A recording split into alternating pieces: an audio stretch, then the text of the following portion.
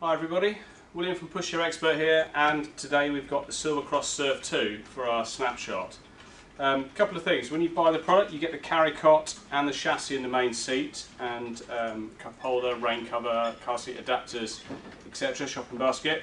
You do also need to choose your colour pack, which is the hood and the apron, and you use that hood and apron on the carry cot itself, so you take it obviously off the main seat and attach it to the carry cot, and that becomes your defining colour. The carry cot itself is lined in this lovely, really soft bamboo material. I can't stress how nice that is. It's gorgeous. In fact, the whole pushchair itself, style-wise here for me, I love the black chassis or the dark grey chassis. Black wheels, it looks fantastic. It's a great looking product. Functionality-wise, really great. Good hood. Nice, easy to use seat. Got the recline buttons up here. Goes from flat all the way to fully reclined. Seat also world and parent faces. Very simple to turn around.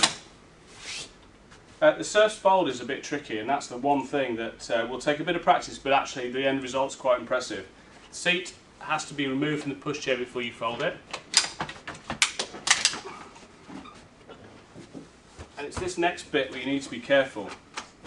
First and foremost, you need to make sure your cup holder's removed and not dropped. Drop the handle down to its lowest point. Make sure the brake is on now. This is quite important, this next stage. And there's a little red button inside the basket. Push that, tilt the basket forward.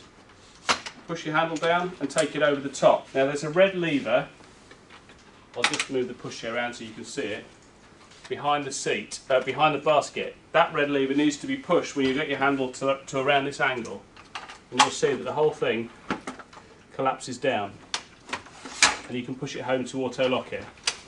You end up with quite a nice compact package actually for what is a surprisingly complex shape. That's the Silver Cross Surf 2.